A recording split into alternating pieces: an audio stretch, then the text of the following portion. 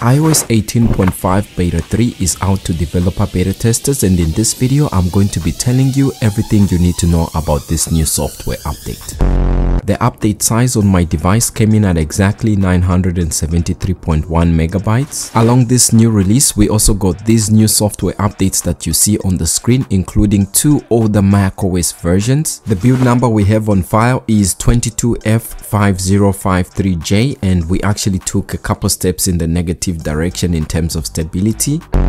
With this new release, we have an updated modem firmware, which is 1.60.02 to fix connectivity issues, and users are reporting that they have got a new carrier update from their service provider. And among the resolved stuff, we have wireless issues that have been resolved, including AirDrop issues that users had reported. Within the News Plus, under the food section, a couple of users reported seeing a new splash screen. When you open up the Apple Vision Pro application after updating, you actually see it load, and for some reason it's always taking a bit of time for me. And you can see here there's new special gallery app that has been updated with more new splash screens that you can see, and Ted Lasso is among the newly added additions right here.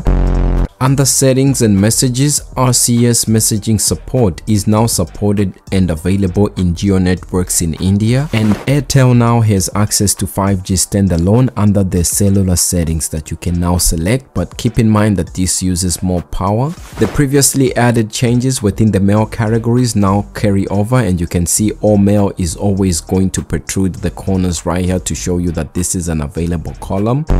Unfortunately, in photos under the deleted album, when you try and view your album, we still don't have the options to actually delete everything without first having to select and then delete like that. So hopefully that comes back. Under device settings, when you go to general and then device where it says Apple Care and warranty, this page still has an issue where it takes a bit of time to load, but now you can see Apple Care information for certain devices, unlike before where this would be a blank screen.